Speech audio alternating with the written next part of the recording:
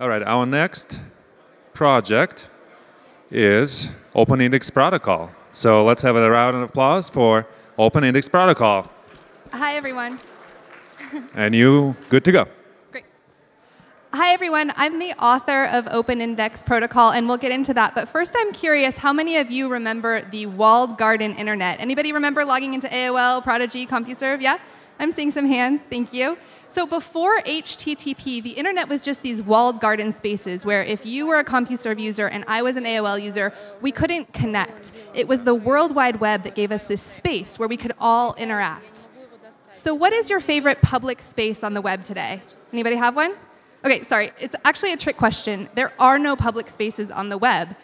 And this was actually by design. The inventors of the web really wanted people to control their own content, but it turns out that everybody who wants to share a video or a recipe wasn't going to spin up their own server. And so tech companies built centrally hosted solutions to help the web scale.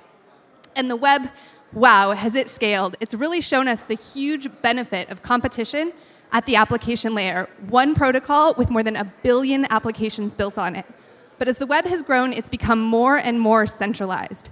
And we found ourselves back inside this walled garden system where if I'm an Apple Music user and you're a Spotify user, I can't share a playlist with you. Has anybody been frustrated by this fractured system? Have you been worried about content being removed from a platform or censorship? Anybody been demonetized, deplatformed? These are serious issues. Companies like YouTube, Vimeo, iTunes, and SoundCloud have proven that there is great demand for digital content. But the problems with the current system are reaching a fever pitch, and we are on the precipice. We're standing at that moment in time when giant companies will fall and visionary companies will rise, and that is why we built Open Index Protocol. Open Index Protocol creates a public space on the internet where anyone can publish, read, display, sell, or audit any kind of information and content, and that content cannot be censored. And the specification is open and flexible enough that it can really support the whole industry. And it's wildly more efficient than the current system. When compared with Apple Music and Spotify, musicians will make 7 to 8 times what they currently make, and audiences will save 50%. And the reason that giant companies will adopt it, and some already have, is because Open Index Protocol has a multi-stakeholder incentive model that creates competition at the application layer. Joel Monegro started the conversation about these blockchain economic models with his landmark article, Fat Protocols. And we're contributing to that discussion by introducing the salutary protocol model. Salutary protocols like OIP and Lightning Network create capture value at the application layer like the web and at the protocol layer like Bitcoin. And there are a number of projects that are now building on the specification, including Caltech's electron tomography database. Medici Land Governance is a subsidiary of Overstock, and they're building a property rights registry. And Alexandria was built by the OIP team. It's a search-all for everything in the Open Index Protocol. You can see more at oip.wiki. Thank you very much. All right, thank you, Open Index Protocol. We have 2 minutes for questions. Anyone? Jury members? So are you raising funds, or what? We are, yes. Oh, okay. How much and what's... Let's talk about that okay. in another setting. Yeah. Okay, anyone else? What kind of content do you focus on? Is it music or everything? Or That's a great question. So where Caltech's application only shows scientific records and Medici's only shows property records, Alexandria shows all records. So we are working with YouTubers, and we also have had several very high-profile musicians reach out to us, and so they're interested in it as well.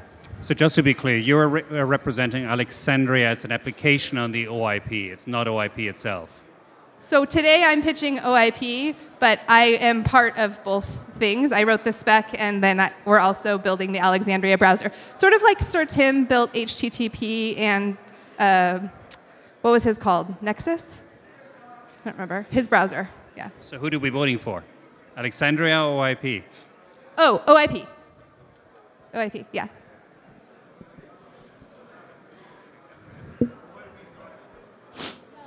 Yeah, Alexandria is listed here. Oh, then vote for Alexandria, I guess. what are the incentives that the artists receive? The incentives? Yeah. Yeah. So the way that the OIP system works is that salutary model. And what salutary models do, like Lightning Network as well, they separate the objective work into the protocol layer and the subjective work at the application layer. So at the application layer, platforms like Alexandria, Medici, ETDB, YouTube, iTunes, any platform is going to receive a cut of the sales that they're responsible for based on the way that the OIP system works, as are influencers. So these could be like Instagram stars or anybody like that. That works sort of like an Amazon affiliate cut, where links that go to sales result in getting paid. So those are all of the application layer incentives, and that's where it creates that competition like the web did. And then at the protocol layer, these are the things that act as fungible commodities. So actually, we all remember Netscape, one of the first browsers, as being a browser, right? But their business model was selling the services that made the web run. We're out of time. Yes. Okay. Thank you very much. We can talk more. Open Index Protocol. Round of applause, please.